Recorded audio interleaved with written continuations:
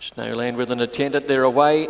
Rubitano jumped okay, and also away quickly is Choisir, but he's going to be left solo on the flat side. The rest are coming out here, where Snowland began flying and found the outside rail with Spinning Hill. Shags is going forward with Cosmic Strike, and wider out then Rubitano heading across in front of Bellesprit, and back behind those horses Chong Chong and Azevedo, and Choisir solo on the inside as they go towards the 600 metres. Hard to know whether he's in it or not as they come along now, and the leader is Snowland on the outside. Rubitano had gone up and just about joined him, followed by Shag. Spinning Hill on the rail. Bellesprit is working into it wide out from Cosmic Strike, and then came Chong Chong. Azevedo as last, and Choisir over on the inside on his own, coming towards the 200 metre mark. Rubitano the leader, Bellesprit after him. Spinning Hill joins in, and Choisir is in the hunt on the other side.